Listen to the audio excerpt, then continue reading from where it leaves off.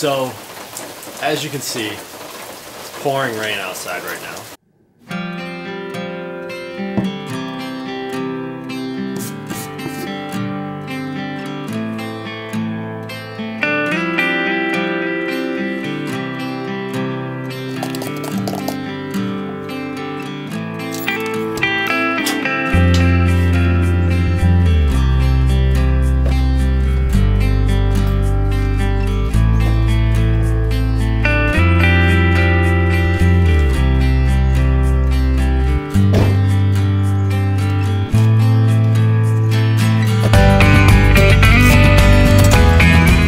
What's up, everybody?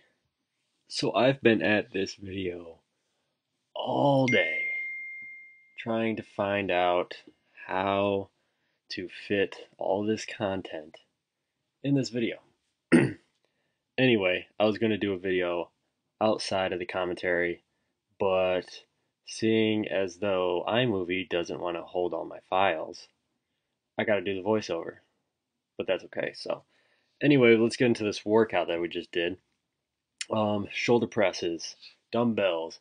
First thing we want to do is to make sure that our thumbs are pointed inward when we're doing this. We don't want them to point outward, meaning the dumbbells are tilted down towards our shoulders and not out towards our elbows. That's going to give unnecessary weight towards our elbows that we don't need. So next thing we did was get right into the Smith machine shoulder presses. And I like the reverse shoulder presses, because it's easier to control, easier to keep all of our tension on our shoulders, not giving any tension, not giving any momentum or anything like that. So had 25s on each side, kept it light, kept more volume, felt really good. So next, we are going to get into, excuse me, front dumbbell raises.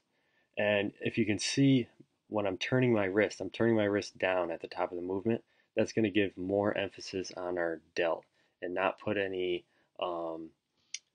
it's not going to, shift the weight anywhere. It's going to turn all of the weight to our deltoid. So you're raising with your front delt, and that turn at the end is going to put more pressure on your deltoids. That's what I like to see. That's what I like to do the best when I'm working with the front, any kind of front movements, is turn my wrist and stuff like that. So different ways you turn your wrist, or anything really, different ways you do it, it's gonna help. It's gonna change the position of where the weight's gonna be shifted in your body and stuff like that, for the good and for the bad at times. So always want to try to keep it good. So next we went into lateral raises. Keeping our elbows higher than the weight is the key in this exercise. It's really important that you don't throw your wrists higher than your elbows, because that, again, it's going to give you unnecessary weight. You're not really doing the exercise. You're not really getting any pressure on the deltoid, and that's what we wanted to do there. Next, we went into some bent over lateral raises to hit our rear delts. Just some accessory work here, trying to bring out our rear delts more. Since I'm in a surplus in my diet, trying to grow them out. And that was a superset. So we did those reverse lateral raises into the shrugs. I do the standing shrugs with the plates because I can get more movement. I'm not stuck in one position with a barbell or anything like that. So I use the plates. You could use dumbbells in this, guys.